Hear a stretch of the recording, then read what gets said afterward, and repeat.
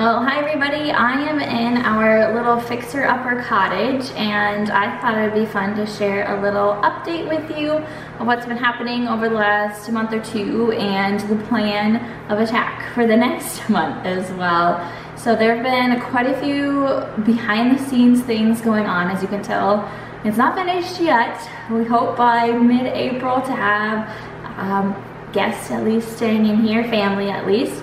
And so some of the things that have happened, the attic has been insulated. My husband rented the insulator machine from our local lumber yard and just did that in one afternoon with a friend. And so nice that he was able to do that, and handy to have him do it himself. And then he also had been sheetrocking for quite some time. Now with this Fixer Upper Cottage, it's 450 square foot from 1900, and it's got some wacky angles to it. So he said it took a lot of tedious time to just get the right cuts, get the right angles.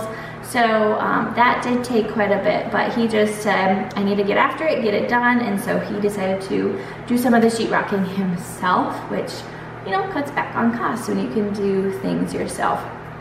Okay, then we hired a taper and mudder to tape and mud the sheetrock, and a texture too. He was the same guy, just another local handyman who did an amazing job. And so he did all of that for us and got that done within a week's time, which was incredible to have that done. And then now we have been painting. So I shouldn't say we, I haven't done any bit of the painting yet.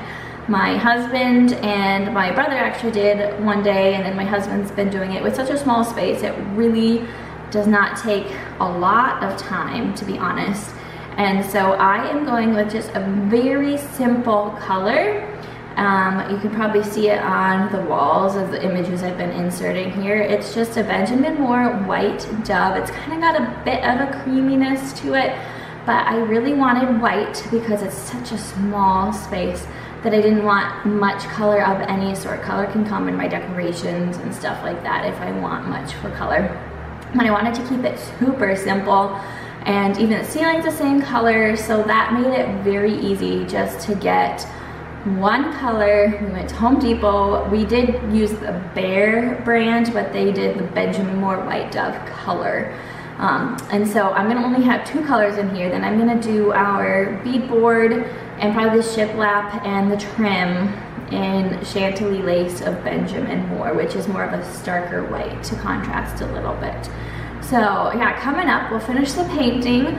We decided to actually self-level the floor because, like I said, it was built in 1900. It angles in the bathroom and the kitchen, just a slight angle. And so in order to put the cabinets and stuff in, we thought, why work so hard on putting those in to get them flat and just self-level the floor. So we're gonna hire that done and get some self-leveling concrete to take care of that probably in a week or so. Hopefully get some of the shiplap up on this wall that you guys are sitting on, and some beadboard. I was gonna beadboard the ceilings, but again, being such an old house, the contractor who was gonna put them up said you could end up seeing all the imperfections and the ripples and curves in the wall if you did beadboard. And so we just decided to texture it, and we'll probably put beadboard or board and batten in the bathroom, and then beadboard on the north wall in the kitchen. So that will happen. Then we'll put some flooring in, cabinets. You know, it'll come along rather quickly. So we've been buying some supplies locally. We've been getting things from Home Depot with cabinets and stuff. I'm not gonna look for any antiques with that and find vintage style cupboards and cabinets and stuff. That's just a lot of work when we want to get it done so quickly. But it is definitely moving along. The paint just really helped to make this space look real. So exciting to have that done, and hopefully be renting out within a month and a half or so.